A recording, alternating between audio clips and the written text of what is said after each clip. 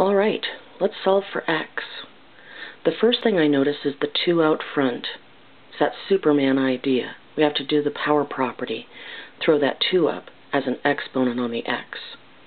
So now I have log of x squared minus the log of 3 equal to 2. The subtraction will become division through the quotient property. So it'll be the log of x squared over 3 is equal to 2. Well, this one has an invisible base of 10.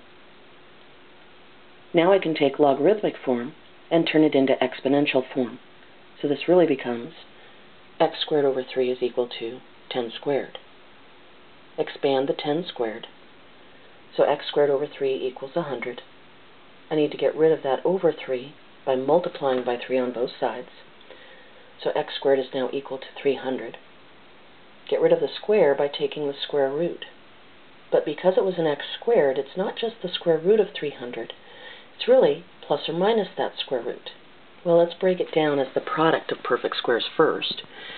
300 divides by 100 3 times, so x could be the positive or negative 10 radical 3. Or if you'd rather have a decimal answer, it's approximately plus or minus 17.32. Because remember, when you square a positive, it's positive, and when you square a negative, it's positive. And that's why there's really 2 answers, the positive and the negative.